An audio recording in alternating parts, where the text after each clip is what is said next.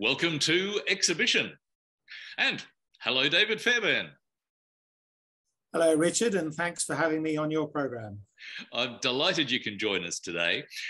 Your exhibition is Drawn Together, and it has already been shown and seen at the Grafton Regional Gallery, and it will be seen in an expanded form, in fact, in August of 2022, this year, at the Hawkesbury Regional Gallery. And David, before we actually look at the specifics of this exhibition, I'd like to perhaps explore more broadly what seems to have been such a powerful part of your work now over so many years, and is certainly shown in this exhibition we'll look at in detail. But that is really the imperative of the line, of the drawn line and the made mark, whether it's been in large paintings or smaller works of etchings or drawings. Tell us about that sense of you being drawn to the line. Well, I think I've been quoted probably on many occasions as to why line seems to predominate in the work. And essentially my answer is that it's probably the most abstract part of the language of drawing and painting, that when you strip the image down to essentially a linear mark making, I guess the analogy would be to suggest that it's a bit like a building where you've taken the cladding away and you've just got the skeletal structure of the building left. So it allows air, oxygen to move through the work, and it seems to make the work less representational, because I think over the years I've become probably interested in the division between what is abstract and what is figurative, or what is literal. And I've never really wanted to go down the line of working with a kind of super realist approach. And I didn't really also want to make a work that was entirely abstract. So that knife edge between the two seemed to best be embodied by working with line. And in a way, when you refer to the works as almost being like buildings with the cladding taken away, many of those works over the years have been of very close looks at single, almost monumental heads or figures. And if you take away the cladding, or perhaps in human terms, the skin, there is almost that skeletal sense of what's underneath. So it's a very intimate sense of revelation in many ways. I think with a single portrait, it's a bit like target painting, in the sense, if you think of the ability to work with a ready-made, like in Jasper Johns it would be a flag or whatever. It seems to sort of take away the problems of having to compose an image. The actual image arrives at by how you might mess around with the scale of the work, where it's located in the work, but it's not a pictorial problem as such. It seems to find its own position within the work. So I find that there's a very definite sort of dynamic going on when one's working with the single portrait. Let's go to the specific exhibition, Drawn Together, which began really with the idea of double portraits of two people and a relationship between them. But then as you were starting to develop that concept, COVID became very much a reality for your studio practice. So how did that impact on the evolution of the range of works you've eventually produced? Yes, but because these projects done with regional galleries, as most people who engage with that particular sort of platform within the arts community, there's quite a long sort of gestation and build up to obviously getting these proposals accepted and then put into their sort of exhibition schedule and so on. So when I made the proposals to Hawkesbury and Grafton, I did specifically want to move away from the iconic heads that I've been doing for the last 10, 15 years and actually give myself another challenge by bringing in the double heads. And as I've previously mentioned, that obviously then creates a completely different sort of pictorial set of problems, which was good. I needed to do something to keep myself interested and to move on from an extensive body of work that had been essentially about the single head. And that was all fine. I mean, those proposals were put in 2018, and I started working with the double portraiture at that point. So I had actually got into that project quite substantially when, I guess, around March 2020, we had the whole event of COVID hitting. And of course, those models that had been coming and sitting for me on a regular basis every week could no longer come. And fortunately, my partner, Suzanne Archer, the artist Suzanne Archer, she said, look, I'll sit for you on a regular basis. So that sort of switched the whole focus. Initially, I went back to working with the single image of her. But the difference there, of course, is that I did try to make them more pictorial in the sense that they included a lot more of the figure as opposed to just the head. So there was a different set of dynamics going on in those works. And one of those works entitled Intimacy was actually in the Dobell Drawing Prize in 2019. So that was a set of 12, which sort of was indicative of where I was going. But then I brought myself back, having done that set of drawings of Sue. We then considered that perhaps, well, maybe we can explore the double portraiture idea in terms of the two of us. And so that actually was a very interesting proposition because it became much more collaborative. Sue and I, both being practicing artists, could actually bring in quite a lot of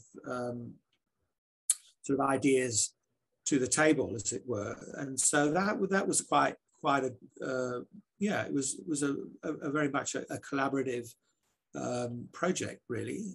And I set up a timer, with the camera, and we with much hilarity we actually set up different poses that I could work with. And then once I decided on what poses seemed to be the most interesting, then I continued working with Sue in the poses that we've set up. And then at a later stage, with reference to those photographs, I then included myself into the photo, either using mirrors or working with the photo documentation. So it was actually quite challenging, but it did mean that suddenly the whole project became much more personal and much more about the relationship, which I hadn't initially imagined I would be going down that track. But once I had gone down that track, I realized that this was quite a potentially, it's a game changer actually for me to actually work with someone really well, and you think yourself reasonably well, and putting the two of us into the one context. Yeah, I think it was a very different sort of set of works. These works come across in many ways as being extremely intimate, tender, affectionate, loving works. Were you aware of those emotional components in the process of creation? From my point of view, I was very aware that by putting the two of us into the one work, there was definitely a fairly complex story narrative that went with that work. And I think that that's probably something I found quite stimulating and quite exciting, that suddenly the work did have a different connotation, and I could express a different kind of feeling when making those works, as opposed to working, you know, with people who are one step removed. So yeah, I think it was pretty a revelation for me to be doing this set, and quite unexpected, of course. You know. You referred to the length of time that your relationship with Suzanne Archer has been such an important part of both of your lives. And that process of time passing seems to have been an important component of many works that you've made. For example, the two women in the Drawn Together series are in their 80s. I think one of those women you've drawn and etched many times over the years. Is there something about the process of aging that is actually quite an important element? Well, I think it's, as all of us, you know, the aging process is a very curious beast, and I think it's a little bit of a surprise to suddenly think, well, I'm actually, you know, not 30 any longer, or 40. And I think I've always been attracted to working with older people as subjects. But of course, I've been 40 and they've been 70. And so I've sort of examined, I've been more interested in their oral history, where they've come from, where they've been, where they're going to, and so on. And part of the process of working with those older people has been that fascination as to how their life has panned out. Whereas in my case, at that age, I felt that I was still a work in progress. But of course, in the present time, and certainly over the last 5 or 10 years, as I've become, you know, middle-aged and older, I've started to have to come to terms with my own mortality, and also examine what that means and what that process is about.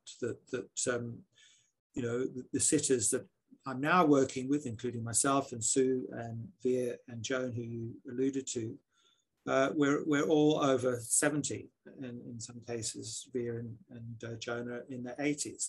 So I think the work has definitely become much more poignant and much more an examination of that universal truth about, well, you know, what is this about? How does one feel about being at this point in time? So yeah, I think all the work now has become much more a reflection of my own aging process, as well as, you know, depicting the aging process of the sitters that I'm working with. Let's look at the specific elements or groups of works in this exhibition, Drawn Together. And let's begin with, in a sense, the one that began it all, Drawn Together, the portraits of the two women. Can you take us through each of these groups as I mentioned them, and just give us a sense of the media that you've used and your responses to those particular groups of works? And let's start with Drawn Together. Okay, Drawn Together, there's a sort of subtext or subtitle for that quartet. I actually worked with two ladies, Veer Hendricks and Joan Long, and I actually worked with Veer back in 2008. So I'd already done quite an extensive body of work with her in the past, and then I thought it would be interested as part of this double portrait project to actually ask them to come and sit for me together. And that was a very interesting proposition, because they are two very different sorts of personalities. Veer's very much, she's very, very slight, very, very bird-like, and Joan is much, I guess, you know, in terms of body type, she's a much bigger woman, much more rounded personality, I guess. And so they seem to sort of exhibit quite different. Joan sort of sits back and is very careful about her answers and very thoughtful. Veer is very much staccato. So I found that quite fascinating, working with these two very different sorts of personalities. And yeah, that was an interesting way into the double portraits, where they would often converse and have little debates amongst each other, and I would be really virtually watching. I was more like an observer to their dynamic. In terms of the materials, what were you using? And these works seem to contain more elements of colour than many of the others in this exhibition. The papers that I've used are proofs from the etchings. So when I make up the larger drawings, I'm actually reusing or repurposing those bits of proofs from the etching process. And then it's a matter of working with acrylics, gouaches, pastel, charcoal, inks, a whole range of materials. But what seems to have happened in recent years is I'm actually spending quite a bit of time really doing very direct, just willow charcoal drawings, probably just on a an acrylic ground, which has been fairly edited, and probably spent 2 or 3 months working with that reduced palette. And then the larger works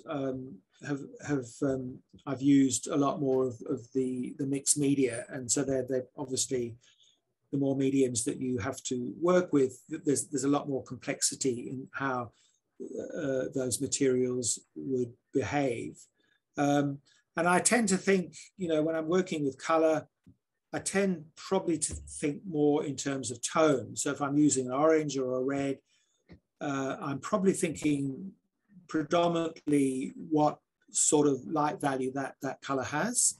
So when artists are referred to as colorists or tonalists, I tend to think of myself in those terms as an artist who works tonally. Although the group of works which you've titled Heartfelt, which are all of Suzanne Archer, your partner, they are simply copper etchings, is that correct? That's right. So as part of that process of exploration, they were done when Sue kindly decided that she would sit for me. So the etchings, I guess, complemented the drawings that I was doing of her at the time.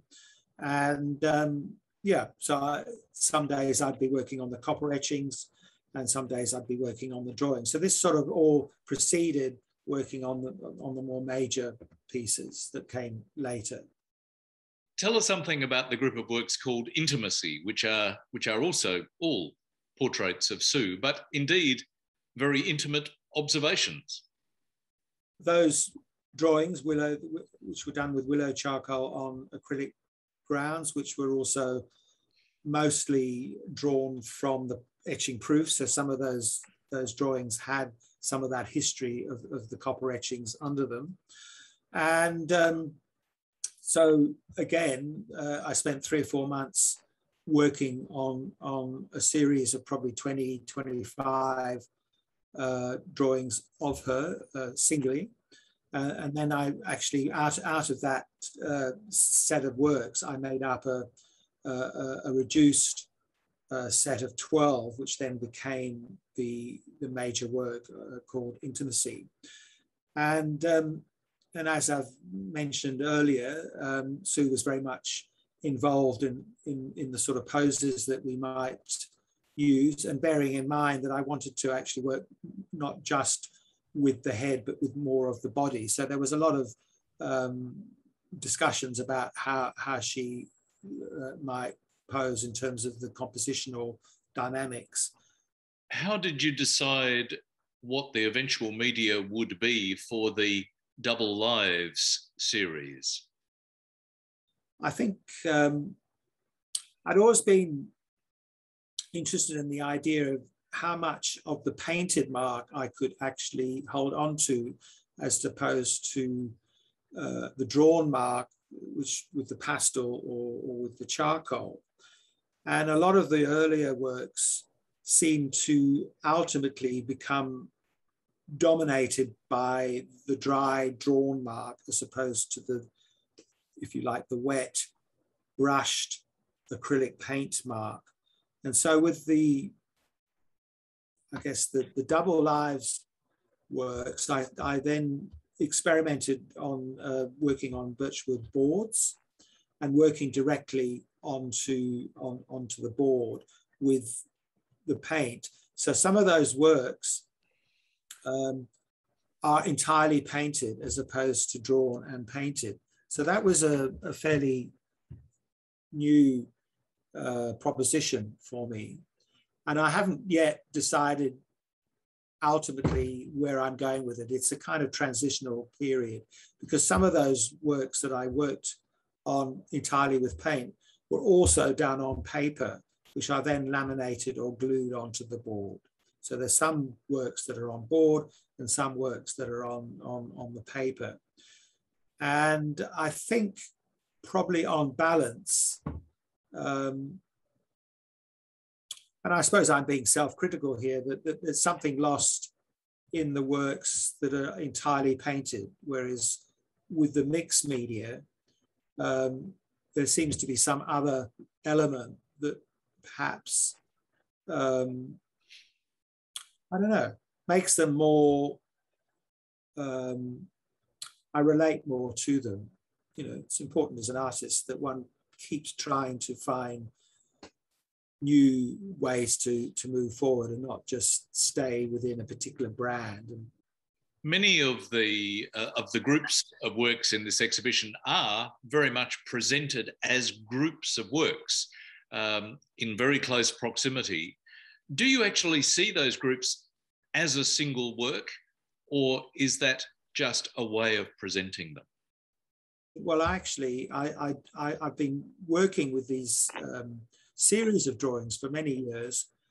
Could I then take little thumbnail sketches of these drawings and start to use them as raw material and play around with the sequence and spend quite a bit of time coming to a decision about what that sequence might look like? And so with this particular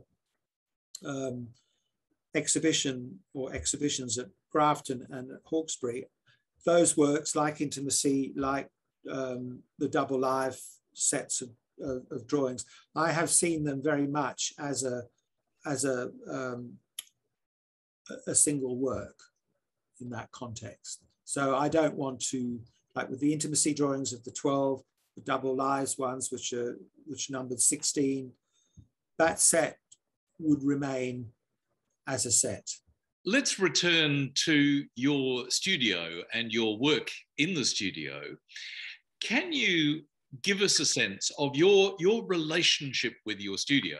I've been fortunate enough to visit you in that space, and you seem to have a very daily, disciplined approach to your relationship with your studio. Can you describe that to us? Generally, Sue and I work all the time. Obviously, life gets in the way, and you have to shop, and you have to go and converse with your fellow humans from time to time. But essentially, Sue and I would we're very aware that we need to spend some time together as a couple. So we have a fairly, defined ritual where we'll have breakfast together and we'll discuss things that matter for that day. So generally we go off to our studios around 10 o'clock in the morning, and we would be very mindful that, we'd have a sort of a tea break around midday, and we'd actually come together and have a cup of tea and a biscuit, and then we would continue on till 2 o'clock. Where we would do lunch and again spend a little bit of time together, and then from 2 to 6 we would be back in the studio, and then we would come up, and that would be pretty much a daily activity day in, day out. So it's quite amusing. I think half the time we don't actually know what day of the week it is. So that's quite a nice sense of freedom. But I remember Fred Williams making a comment about the studio being you feel like you're like a dog on a leash, you know, where it's always at the back of your mind. So even though I'm having to go out and deliver works or go up to town, we try once a week to go up and go around the galleries or see shows in town or elsewhere. And that seems to be pretty much, just committed to our work, really, and the relationship. So we try and give some time during the day to say hello to each other. Well, it sounds like both a practical and a very personally balanced combination. David Fairbairn, thanks very much for sharing the insight into your work, and thanks for sharing your exhibition with us. And thanks very much for inviting me onto your program, Richard. Much enjoyed very much. Thank you.